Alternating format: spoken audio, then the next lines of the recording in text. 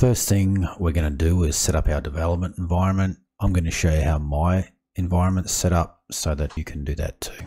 Okay, so I need Visual Studio Code. Got the page open here. I'm going to download and run that. Accept. Create a desktop icon. Just select all those. Install. Finish. Okay, now the next one is Git for Windows. There we go, Git for Windows. Download. And we will run that.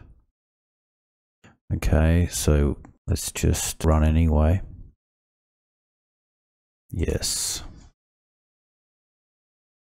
Next. Next. I want the Git bash. Oh, let's add it to the desktop as well.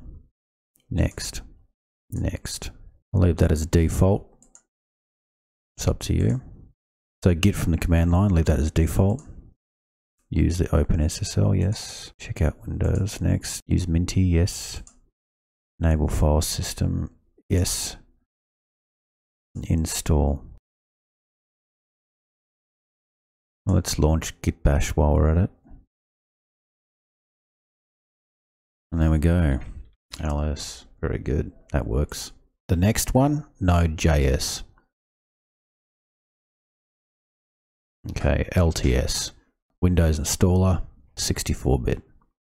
Run. Next. Accept, next, next. Defaults are good. Next. Install. Okay, finish. Okay, so there we go. Very good. It's now time to continue.